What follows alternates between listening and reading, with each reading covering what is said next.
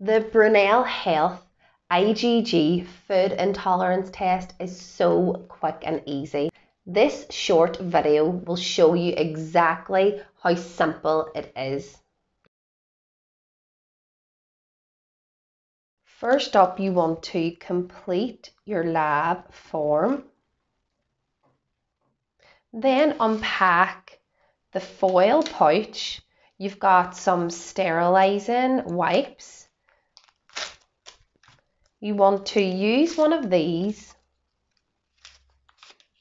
to make sure you sterilize the finger that you'll use for the sample.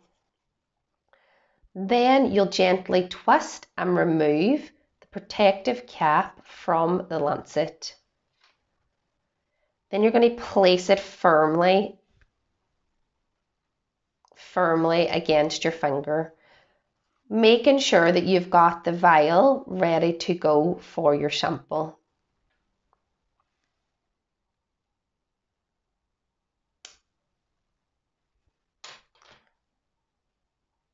So what I'm going to do is just collect the blood sample.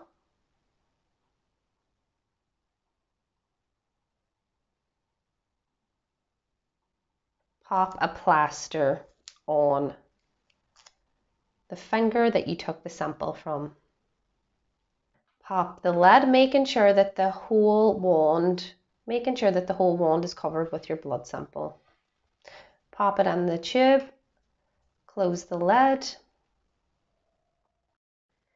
If you have any issues with blood flow when trying to get your sample, simply massage your finger or make sure that you drink lots of water beforehand or do some arm movement exercises. This should help to get the blood flowing. Pop the sample in the foil pouch.